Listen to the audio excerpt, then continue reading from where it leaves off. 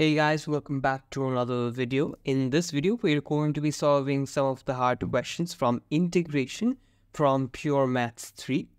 And I've sorted about 5 somewhat difficult questions. So let's start off with the first question. It's from specimen paper of 2020. Right. So first question, what are they asking? The diagram shows the curve y is equals to sine squared 2x cos x. And x is between 0 and half pi. And its maximum point m is given. So therefore the derivative over here, d by dx, is going to be 0, right? Because it's the max point. Okay, and the question is asking you to find the x coordinate of m. For this, of course, you need to differentiate. And if you want to skip this part, you can fast forward to part B. All right, I'll still show you this part. How do you differentiate? Very simple. You're going to differentiate this part, which is going to be 2 times sine 2x. And what's the differentiation of this part? It's going to be cos 2x. And what's the differentiation of 2x? It's going to be 2 times, don't forget about this part, cos x. Plus again, plus keep the sine squared 2x as it is, times the differentiation of cos x is going to be minus sine x, right? Okay, so if you put this minus sign in front, you're going to be having minus sine x sine squared 2x, right? Okay, so this is the equation that you get. And now you can, what can you do? You can clean the expression up and write 4 sine 2x times cos 2x times cos x. This and this over here. And 2 times 2 is 4. And this sine 2x is over here. Fair enough. So next, what do you do? You're going to put this on this side. Why? Because your gradient at m is going to be 0, right? Gradient at m is going to be 0, and we're finding for x when the gradient is 0, the max point, which is why we've plugged in y prime or the your gradient as 0. So we can take this to the other side over here, and you're going to get sine x times sine square 2x is equals to cos 2x times cos x times 4 sine 2x. And since you have sine squared 2x on this side and sine 2x on this side, cancel one of the sine 2x over from here and cancel sine 2x from this side. And you're going to be left with sine x times sine 2x on the left hand side. On the right hand side, you're going to have 4 times cos 2x cos x. And you can bring the cos 2x in the left hand side and divide this by cos x and sine 2x by cos 2x. And that's going to give you tan x, and tan 2x, and leave the 4 as it is on the right hand side. Okay, so now we have an expression in terms of tan x and tan 2x, right? Now how to break the tan 2x? Use the double angle formula, which is basically tan 2a is identical to 2 tan a divided by 1 minus tan squared a. So you can use this formula over here. And what you get is tan x times 2 tan x divided by 1 minus tan squared x is equals to, of course, 4. Now, very simply, take this on the right hand side. And what happens then? Multiply and you'll get 4 minus 4 tan squared x. Now solve for x. Take the 4 on the other side and you'll have minus 4 tan square x plus 2 tan square x, and it's going to give you 6 tan square x is equals to 4. Now simply take a root over to cancel out the square and you'll be getting root 2 by 3. And now use tan inverse to get x is equals to 0.685. Great. So now we can move on to the main part, the integration. And what are they asking you to do? Use substitution u is equals to sine x to find the area of the shaded region bounded by the curve and the x-axis. So they're asking you to integrate from 0 to half pi, right? They're asking you to find the area. Okay. So before that, you know that you can't integrate this expression as it is, right? You would either have to do integration by parts, or you can use substitution, u substitution. So in this case, since they're asking you to use u is equals to sine x, you can simply go on and use u is equals to sine x to find a suitable expression to be able to integrate. So what is it going to be? You know u is equals to sine x, they've given you that.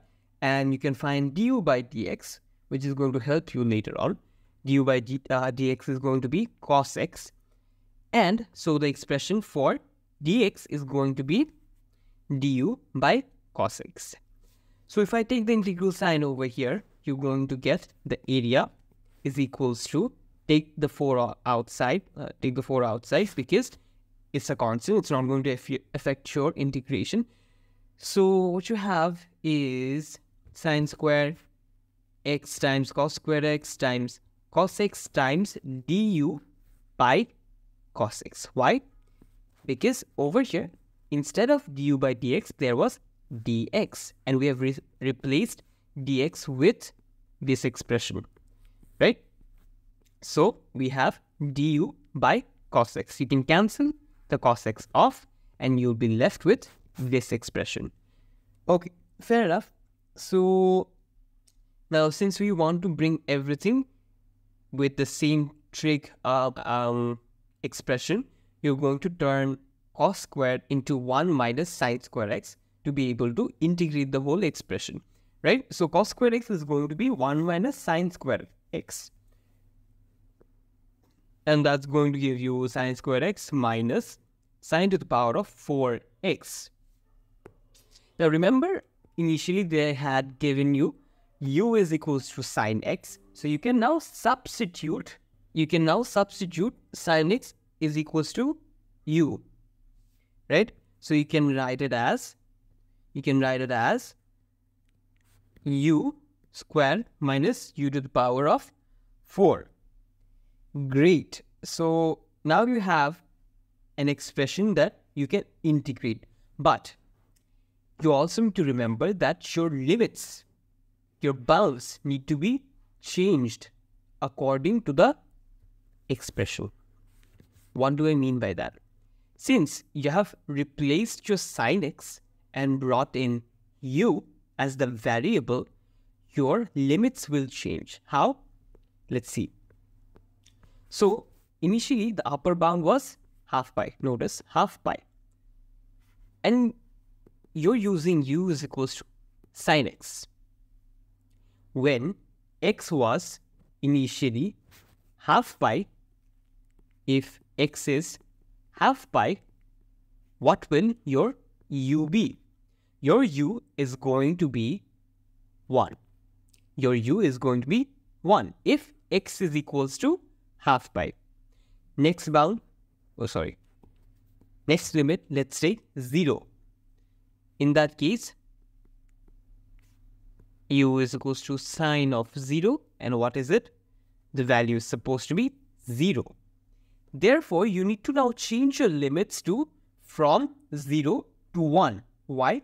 Because you have substituted sine x with u. Therefore, your bounds will change accordingly. So now your upper limit is 1, lower limit is 0. Fair enough. Let's integrate it. And it's going to be 2 plus 1 divided by 2 plus 1 minus u to the power 4 plus 1, 4 plus 1. So this is what you get.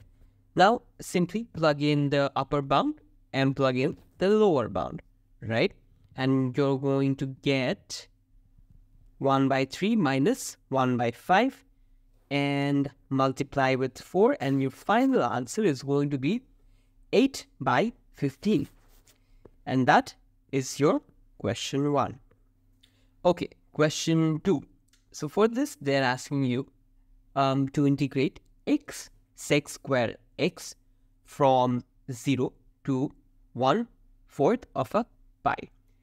Okay, so to integrate this, you need to apply integration by parts, right? And I use sort of a different formula compared to the book. So what I use is integration of uv is equals to u integration of v minus differentiation of u times integration of v all times dx. This is what I use, and it's just the reorganized expression that you would see in the book. This for me is a bit simpler to use. That's why I use this. But yeah, you can use the formula written in the book as well to find the answer to this. So what am I going to use as u and what am I going to use as v? For me, the u is going to be x, y, because notice your u gets differentiated. Your u gets differentiated, which is why you eventually lose x. You eventually lose x from the expression and you get an expression that you can integrate. That is, that has the ability to be integrated, right? And for v, I'm using sec square x. Why? Because you know the integration of sec square x, which is tan x. So these two are the reasons why I'm taking u as x, because it gets differentiated and gets out of the equation. And v, you can integrate sec square, you know the integration, tan x. That's how I choose my v and u. Okay, if you know that, let's plug in the values, expression. Okay, so if what is our u? U is going to be x, integration of v is going to be sec square x. You can directly write it as tan x because you know the integration of sec square x, right? Okay, so let's keep the integral sign. What is the differentiation of u? In our case, it's going to be 1. Okay, so let's keep it as 1 times integration of v is going to be again tan x, right? dx. Fair enough. So this is the expression we get over here. Okay, so we have sort of integrated it, but we still need to work with this part. And I have removed the integral side and put the bounds because only this part is left yet to be worked with. And how are we going to integrate tan x? You may notice we don't know the integration of tan x, and we have to break it down slightly to be able to integrate this. What do I mean by that? So write tan x as sin x divided by cos x. Why? Wait a moment. So if you do write sin x as cos x, you can use another formula. What is it? It's going to be, remember, integration of. So this is another formula that you can apply over here. Because notice, if I write it as sin x by cos x, you can take minus common out of the equation, and you'll be having minus times minus. This is going to be positive, and you have a minus sign in front of your sin x. Notice why I do that.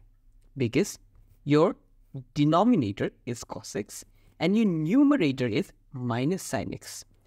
Is your numerator the derivative of your denominator? Is minus sine x the derivative of cos x? Yes. If you differentiate cos x, you get minus sine x. So you have your numerator, which is the differentiation of your denominator. So you can apply this formula now and write it as ln of denominator, ln of fx. So if you integrate this expression, you get ln fx. So in our case, what are we going to get? We're going to get ln of denominator, which is ln of cos x, right? So this is how this rule works. And if you need the explanation of why this formula exists, very simply, if you have, let's say, ln of x squared plus 1, right? And if someone asked you to find the derivative of this, if someone asked you to differentiate this expression, what would you do? What would you write? You would write 1 by x squared plus 1 times, what is the differentiation of this expression? It's going to be 2x plus 1. So at the end of the day, what you get is 2x plus 1 by x squared plus 1. Now notice one thing. Is your numerator the derivative of your denominator? Yes, it is. So if you differentiate your denominator, you get your numerator. This is why we write f prime x divided by f of x. And if you integrate this, you get ln fx. So this is how we get the equation, basically. So we can apply this logic over here and formula over here, and you're going to get ln of cos x. Great. Now you can substitute the values of x and you're going to find your area. So let's substitute 1/4 of a pi and you're going to get this. So if you basically plug in 0, you're going to be left with most likely 0. Okay, right. So this is your area.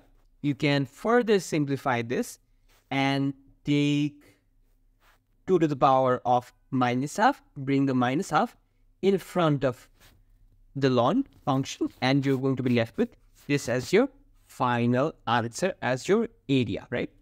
So this is your answer for question 2. Great. Okay, question 3. So in this question, what they're asking, the diagram shows a part of the curve y is equals to sine of root x.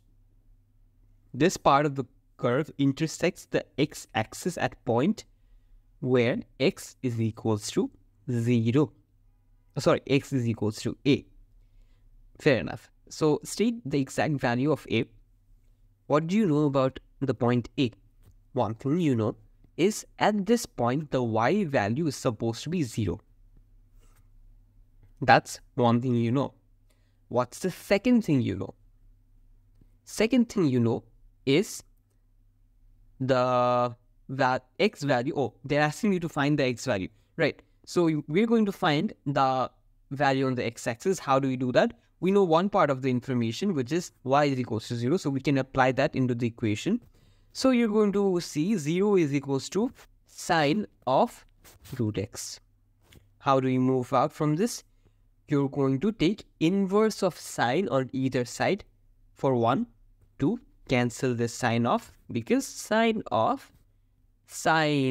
inverse of x is going to be simply x, right? Because the sine and sine inverse will cancel each other out, right? So you're going to be having root x on one side, and on the other side you have sine inverse of 0.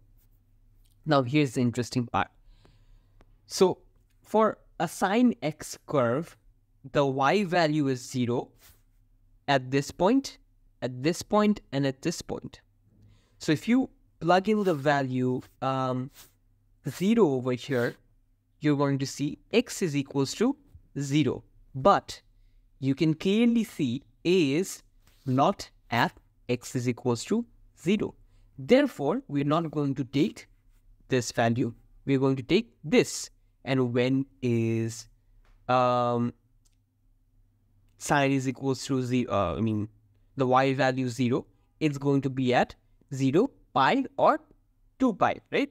So these are the three values on the x-axis, or the three degrees for which your sine value will be 0, right? So sine inverse of 0, you're going to now take it as pi.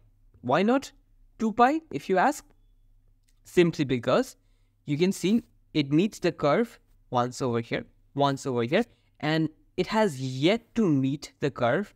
If you extend the x-axis, it will again meet the curve on another point, and that is going to be given by this value. In that case, you will plug in 2 pi to find the value on the x-axis. But in this case, we can see this is the second time that the curve meets the x-axis. And that is also why we are going to take pi and not 2 pi. Fair enough. So we take pi as the inverse of sine inverse of 0. I've explained why. And your value of x is going to be, take the square on either side, and you're going to have x is equals to pi squared, right? Great. So your x is equals to pi squared. That is your answer for the x value, x coordinate of A. Okay, so second part of the question, what is it asking? Using the substitution u is equals to root x, find the exact area of the shaded region in the first quadrant, bounded by this part of the curve and the x-axis. This is your equation. And what is your limit going to be? So your limit is going to be from 0 to, what is your upper limit? Yeah, pi square. Pi square is going to be your upper limit. So therefore, asking you to find the shaded area. Okay. So let's take lower limit as 0, upper limit as pi square. And your expression is sine root of x. And if you try to integrate this, you can, they're asking you to use u substitution. So you already have u is equals to root x. So apply that over here, and you're going to have sine of u dx. But you cannot integrate it with dx. You need to have du over here, right? So to do that, what do? We differentiate this value. We're going to have, right, over here, sorry, du by dx is going to be the differentiation of root of x. And what is it going to be? If x to the power half is your function, the differentiation is going to be half of x to the power minus half, right? So this is your expression for the differentiated value. Okay, so if you take dx on the other side and make it the subject, what is your dx going to be? It's going to be 2 times du times root of x. Okay, so let's substitute this over here. And what you get is sine of u times 2 times root of x. Now, what do you do with the root of x? You go back to the initial equation given, that u is equals to root of x. So you can now substitute u instead of root x. So now you have an expression in terms of u, and you have du. Great. Now you can integrate this expression. Okay, so for integrating this, you again need to do something interesting, which is integration by parts once again. So what is your u going to be over here? If the formula for, I'll write the formula again. Integration of uv is going to be u integration v minus integration of derivative of u times integration v, all inside the integral. Okay. So what is your u? Your u is going to be simply u over here. Because if you differentiate if you differentiate u, you get 1. So that makes it easier to integrate. And what is your v going to be? It's going to be sine u. Why? Because you know how to integrate sine u, and you need to integrate v over here. So you know the integration of sine, which is minus cos x, right? Okay, so we have set our u and v expression. Now we can apply the formula. Okay, so if you apply the formula, you're going to have u times integration of v is minus cos x, cos u, right? Minus integration of differentiation of u is going to be 1 times integration of v, which is sine u. Integration of sine u is going to be minus cos u dx. So it is minus u cos u minus, what is the integration of this now? The integration of that, which is, you can take the minus outside. So it's going to be positive. So integration of cos u, what is the integration of cos? Sine. Very simple. Sine u, right? So this is your final integrated expression. Does it match with our answer over here? Minus u cos u plus, minus u cos u plus sine u. So this is your integrated expression. Okay. So the limits are going to be, of course, from pi to 0. Why? Because I've substituted over here from before. So if you notice, when your x was 0, what is your u? If x is 0, your u is going to be 0 as well. If your x is pi squared, which was initially your upper bound, so if your x is pi squared, take the root, it's going to be pi, right? So your u, your upper bound now is going to be pi, lower bound 0. So so you have to fix your upper and lower bound as well, and this is where a lot of the cases you're going to do the mistake. So remember to change your bound every single time that you use any sort of substitution, right? So if you substitute your value with any other expression, right? In this case, we're substituting u with the expression root of x, you need to change your bounds accordingly. Okay, so this is your integrated value. Now, it's very simple. You just need to plug in pi. And if you plug in pi, your final answer is going to be 2 pi, right? Okay, so this is your final answer, 2 pi. This is your area under the curve. Okay, question 4. Use substitution, u is equals to cos x to show that this long expression is this long expression. Okay.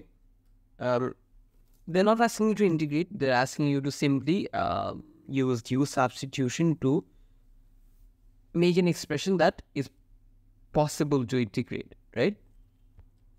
And that is in terms of u. So let's first work with u. And it's going to be, since u is equals to cos x, take the derivative on the other side, it's going to be du by dx. And the differentiation of cos x is going to be minus sine x, right? So du by dx is minus sine x. And on this side, notice you have sine 2x.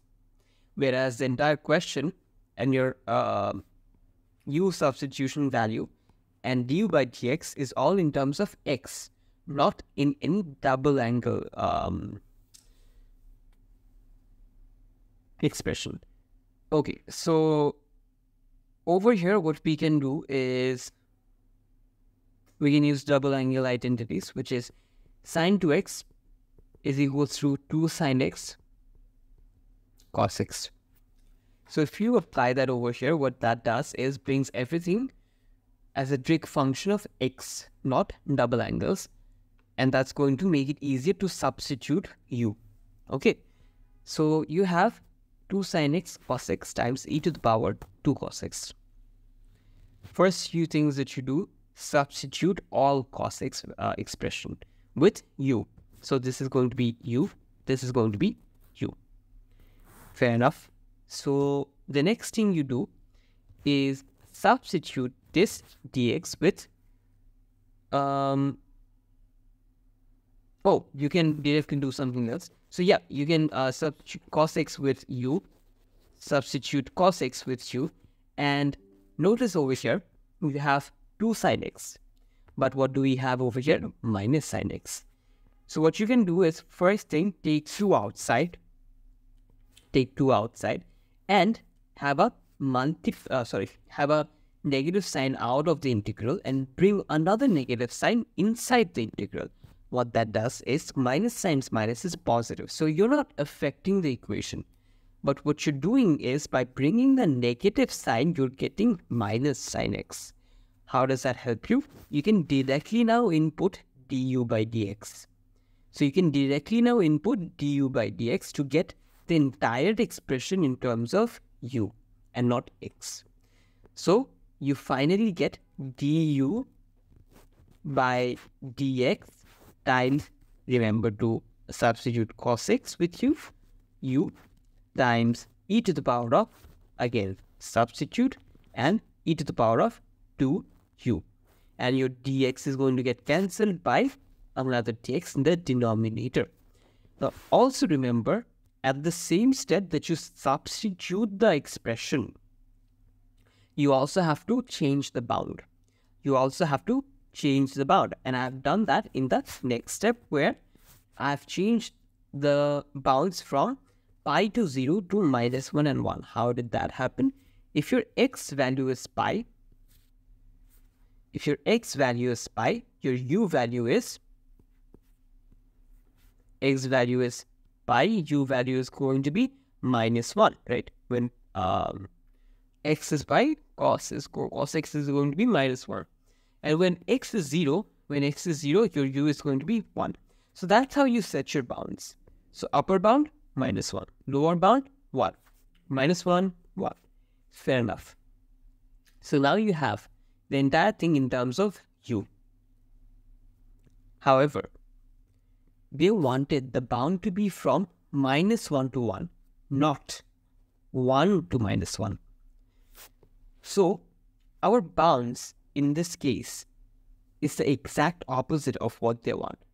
Our expression is also not the same. It is minus 2u e to the power 2u, whereas their one is positive. So what do we do over here?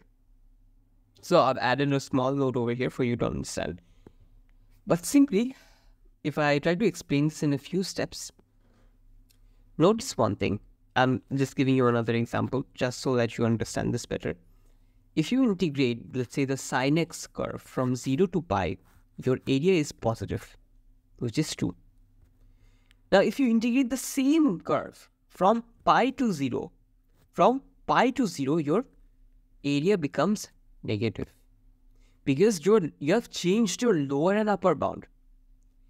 So, if I want to keep, let's say, if I want to keep the value, the expression inside the expression, the area positive, what can I do? What can I do such that I integrate from pi to 0, but also have my expression, area as minus 2? You can simply add a minus sign over here, because you're telling the expression that whatever my area is, it is going to be positive. Whatever my area is, it's going to be positive. Because from pi to 0, the area you're getting is minus 2. So if you add a minus in front of it, the final answer is going to be positive. So what we understand from this in summary is, if you reverse the signs, if you reverse the bounds and add a minus sign inside the integral, your area does not change. Your area will remain positive. But you have to add a minus sign inside of the integral. inside with the expression. So that's what we are going to do over here. We reverse our bounds to 1 and -1 and add a minus sign over here. What that does is it keeps our area as positive or as negative, whatever it's supposed to be. Whatever it's supposed to be, it's going to keep it as it is. It's not going to mess with your sign of the area that you get, right? So that is why we add a minus sign over here, and it in turn becomes positive. So that is sort of the tricky part of this question, and that is your question 4. All right, question 5. This is somewhat easy. It's not difficult actually, but yeah. So this question, first of all, it's asking you to break it down in partial fraction. So how do you do that? Take one of the denominator, a by 1 plus 2x, because a degree less than the denominator is going to be a constant. Fair enough. Next, take 2 minus x whole to the power 2, 2 minus x whole to the power 2, and since it is an expression that can be factorized, you take your numerator as a constant as well. Then you have 2 minus x, so that you don't lose any value, any factor. So you have c by 2 minus x. There is also another way to do this, where you take most likely a by 1 plus 2x plus bx plus c divided by 2 minus x whole square. Even in this case, the answer you're going to get is going to be the same, because you're already considering another constant over here. So that will give you your answer as well. These are 2 ways to do this. Okay, so I'm going to stick with this one because this is, I guess, more straightforward. Okay, so this part, what I do is basically LCM, nothing else. So do LCM and you're going to get, so for a is going to be multiplied with 2 minus x whole square, which is going to be 4 minus 4x plus x squared. So this part, right? And b is going to be multiplied with 1 plus 2x, so b plus 2bx, right? And c will be multiplied with both 1 plus 2x and 2 minus x. That's going to be 2 minus x plus 4x minus 2x squared.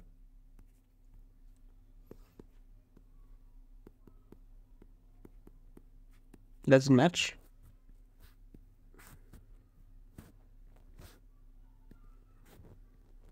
So this part is going to be 3x.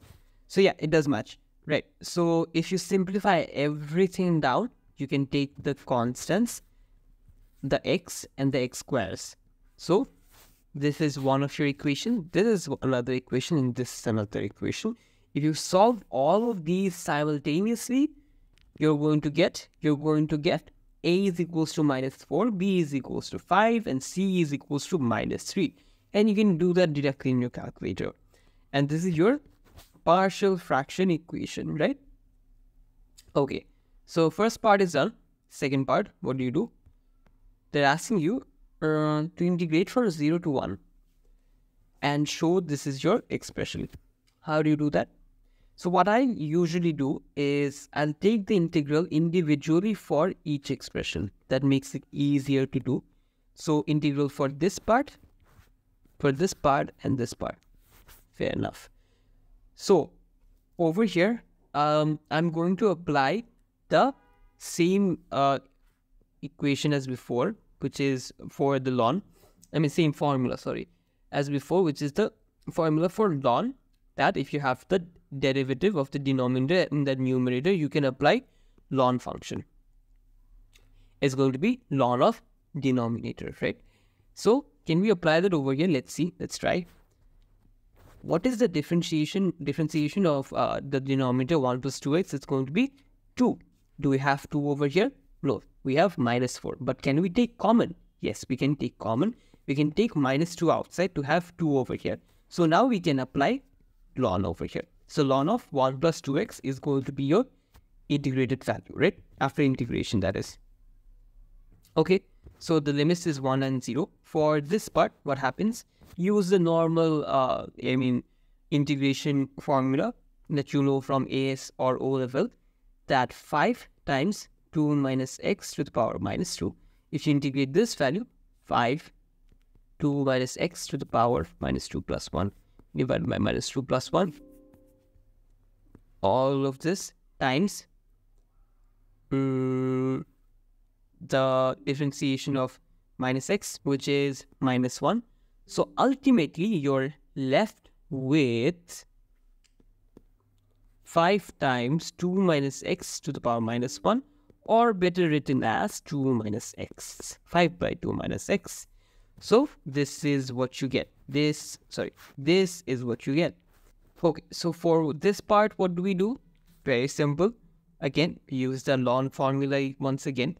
You're going to take, okay, so first thing is, what is the differentiation of 2 minus x? It is minus 1. So you want minus 1 in the numerator. So take the 3 outside, and put this minus 1 in the numerator. So you'll get minus 1 divided by 2 minus x, and take the positive 3 outside.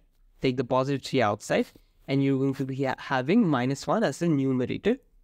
So in that case, you have f prime x divided by f of x. So you can apply the ln formula. So ln of 2 minus x, and the bounds are going to be from 0 to 1.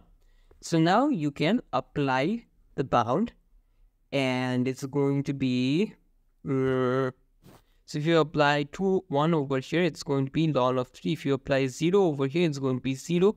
So minus 2 ln 3 plus 5 minus, if you apply 0 over here, it's going to be 5 by 2. So 5 minus 5 by 2 minus, if you apply 1 over here, it's going to be 0. If you apply 0 over here, ln 2. So you're going to be getting minus 3 ln. So if you simplify all of this, what I did basically is ln to the power 3 minus 2 plus 5 by 2, simplifying this, plus ln to the power, ln of 2 to the power minus 3. And if you simplify this, what you're going to be getting is ln of 3 to the power minus 2 is basically 1 by 3 squared. Alright, 9. So you get ln of 1 by 9 plus ln of, why did I give 2 minus sign? Okay, ln of 1 by 8. So if you have two logarithmic function being added with the same base, you can multiply. So you have 1 by 72, right? And again, don't forget about plus 5 by 2, plus 5 by 2. But you want the 72 as a numerator. So what you do is ln of 72 to the power minus 1. Bring this minus 1 in front, and it's going to be minus ln 72 plus 5 by 2. Final answer, 5 by 2 minus ln 72. This is your final answer. And that's question 5. And that's it for this video. See you in the next video.